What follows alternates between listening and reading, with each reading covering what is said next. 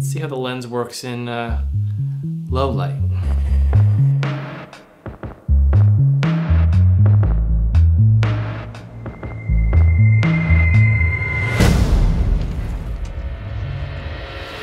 What's up guys, my name is Mark, blah blah blah, who cares? This video, we're going to cross the thin red line and into the world of the prestigious Canon FD 50mm f1.2 L series lens. I wish this lens were mine, but I picked it up for a friend and he's given me a few weeks with it to test it out, which is great because it honestly feels like I'm in the presence of greatness. And I'm not worthy.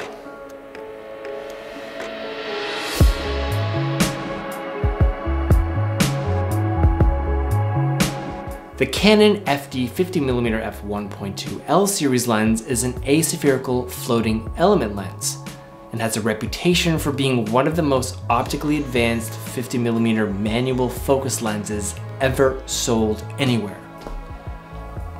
That's a big deal. First released in October 1980 for around $850 US, it's been one of Canon's flagship lenses until Canon's FD reign came to an end in 1987 in favor of the more advanced EOS autofocus system.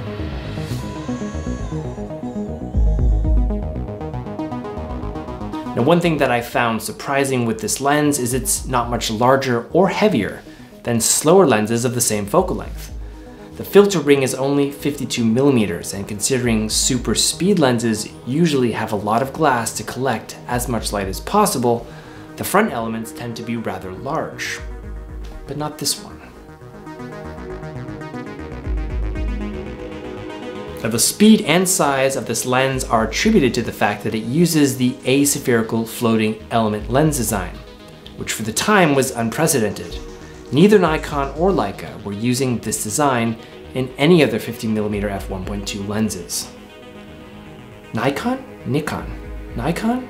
It's Nikon or Nikon? I don't know.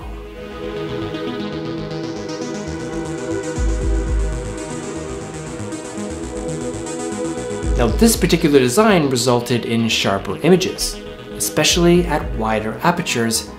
It can also minimize other optical imperfections such as chromatic aberrations. Now, I guess that's where the reputation of the most optically advanced 50mm lens stems from. Alright, enough chatter. Let's go out and take some shots to see how this thing actually performs. Yeah, it's actually a pretty good day to shoot. Alright, just gotta get my stuff.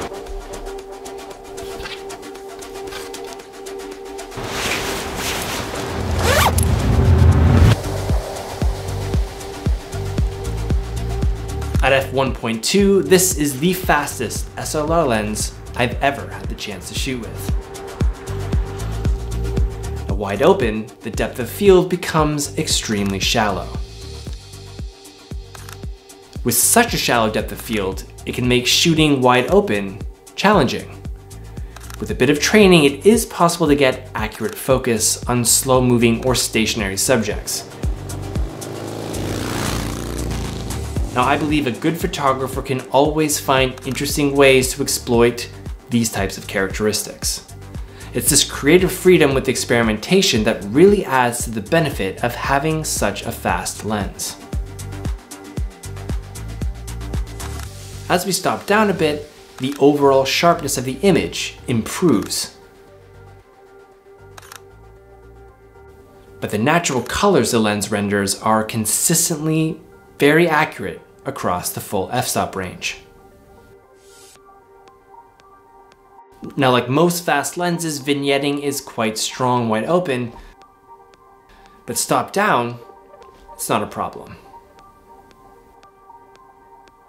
Now, because of the historical aspherical design of the lens, the bokeh balls resemble cat eyes or onion rings, especially near the border. Now, this isn't traditionally recognized as charming bokeh, but like so many things in photography, what is pleasant to one person may strike a chord with another.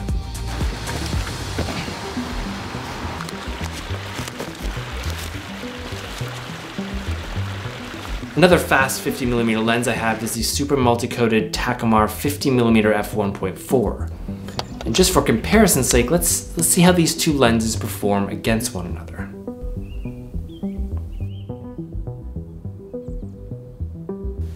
The Takumar does have a warmer hue to it. With no color correction, the yellowish tint is due to the thorium glass, which has yellowed with age over the last close to 50 years. Now because of that, the natural colors on the Canon straight out of the camera are more accurate to real life.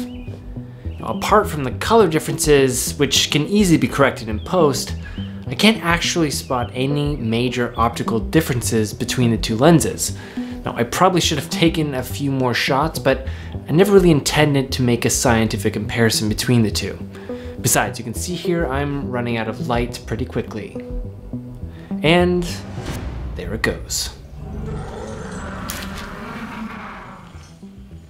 Let's see how the lens works in low light.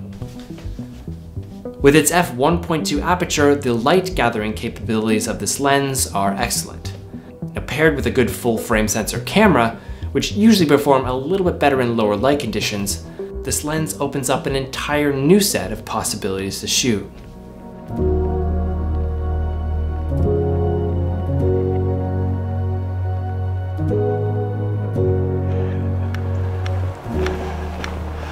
Things you can do with a tripod. Now this Canon FD 50mm f1.2 really is a versatile lens.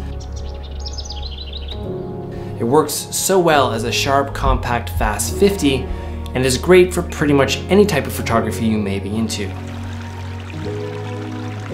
Now, there is just so much you can do with this lens in both digital and film photography as well as commercial video purposes. The best thing about it is that you don't have to trade an f1.2 aperture for compactness. It really is a strong performing 50mm vintage prime lens worthy of that red stripe. The only real downside to this lens is in fact the price, which varies wildly depending on where you look. A quick glance at eBay and it's going for $500 versus smaller online markets or trade shows, I've seen it go for about $250 to $300. My question to you based on what you've seen, is the thin red line worth it? Do you think this lens lives up to its reputation today? I'd love to hear what you guys think. Now my time with this lens may be close to being over, but it's destined for a full SIM-mod lens conversion for commercial video use. It's about to go on and have a whole new second life in the pro video world. Not too bad for a 39-year-old lens.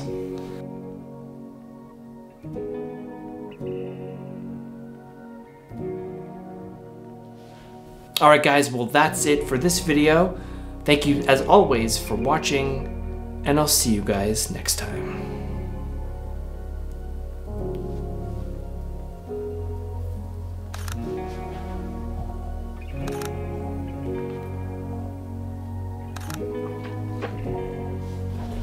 Just get some nat sound.